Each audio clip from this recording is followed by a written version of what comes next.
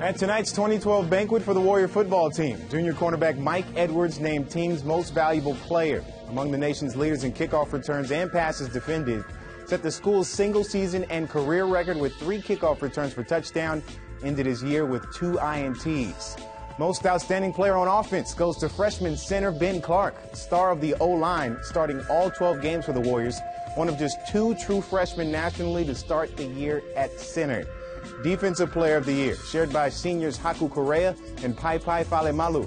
They tied for the team lead with 56 tackles, including 10 for loss, with 5 sacks collectively and 2 fumbles recovered.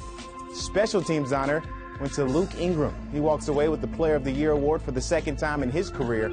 Started all 52 games during his 4 years, including every special team snap, none resulting in missed or blocked PATs. It's a nice tribute to the seniors that have come so far. And Mike Edwards comes up with his second INT of the season.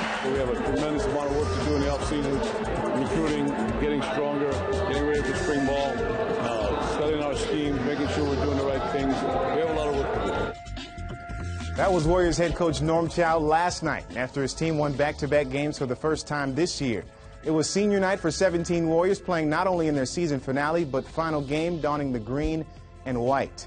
UH defeated South Alabama 23-7, closing out the regular season on top. Defense held the Jaguars to just 166 yards of total offense, while sacking Ross Matheny 6 times. The Warriors offense gained a season-high 410 yards of total offense. All good things the 17 hope will kickstart a better 2013. We went out on a good note. They sent our seniors off on a good note, and it's good momentum for them to build up into the spring. It's awesome to go out on a win, for us seniors as well as for these younger guys that go into, their summer and spring training on a positive note. My 4.5 years here, or 5 years here, went faster than my 4 years in high school. So I told all the underclassmen, just cherish every moment they got. You don't know when your career is going to end.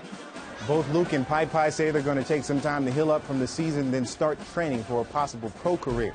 Hawaii under first-year head coach Norm Chow finishes 2012 just 3-9.